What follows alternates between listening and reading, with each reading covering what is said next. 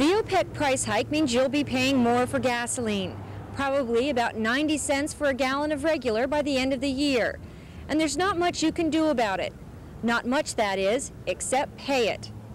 Can you tell me what you're going to do if the price of gasoline goes up to 90 cents a gallon? Keep on buying it. Well, I guess I'm going to have to be a little more efficient about my trips out and try to combine things. That's about the best I can do. If price goes to 90 cents a gallon, I'm going to start making alcohol.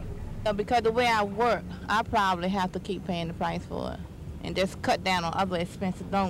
I won't travel as much. I'll cut down on my traveling. The Tidewater Gasoline Retailers Association says gasoline prices are already inching up pennies per month.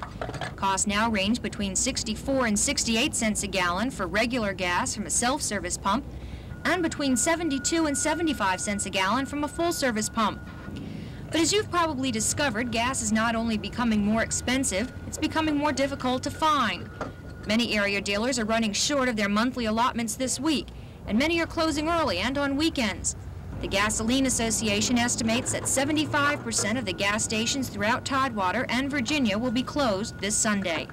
Joan Gartland, Area 10 Eyewitness News.